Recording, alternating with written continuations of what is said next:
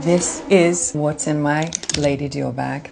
My whole life is in this bag right now because I'm playing Princess Diana on The Crown. The Lady Dior bag that we know was renamed for her. And I have been using a different bag on set, but this is mine, and it's full of my things, and it's a whole universe in this bag. Okay, so this is a very important journal. It's full of secrets. I find I'm a person that I need to write things down. I think I started when I was in acting school 400 years ago. It's funny as an actor, the thoughts kind of fly into your head, usually at the strangest moments. Nobody can see what is in here. These I am obsessed with. They're little sunglasses.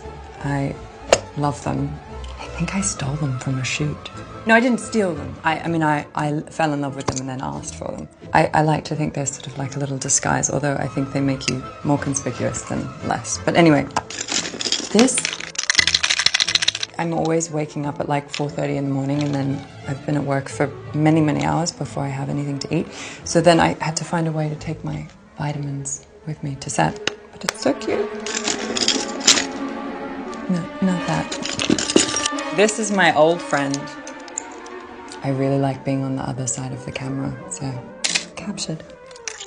I like to photograph set and people in costumes, and it's like a Crown collection on film. This, I really love small little things. I don't know why, it's just a thing in a thing in a thing. This has my headphones in it, which are also in a case. Maybe I have a case thing. I don't know what's going on. These I obviously use to listen to things and podcasts. And in this magical tiny bag is a magical tiny note. It's from my best friend. We were doing a play together at the time. It says, "Hi there, my name is Elizabeth. I am an actor. I think I'm not very good, but actually, I'm great." Asterisk, in the literal sense. This is my sister. She's so sweet. And we're in our parents' garden. There's this great big tree in Australia. It's hard to be away from her, so I always have her in mind. And these are my not so cool reading glasses. This is my true self. It's actually really hard to find a piece of this incredible book by Maggie Nelson. It's about a murder trial, so it's not an upper. This is my tiny sheep bag. We have very important things in here, like this, which is, I'm very fond of this because of its sort of, I feel like the closer we get to the 90s, the more we're allowed to wear these kind of colors, but I tend to not do big, full. I tend to just kind of, I'm a dabber. And then sometimes I use it like a blush too. Multi-purpose.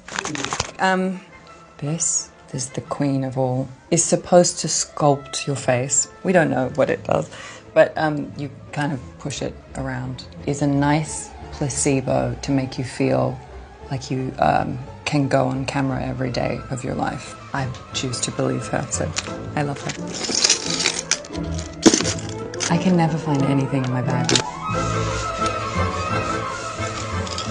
I know it's in here somewhere.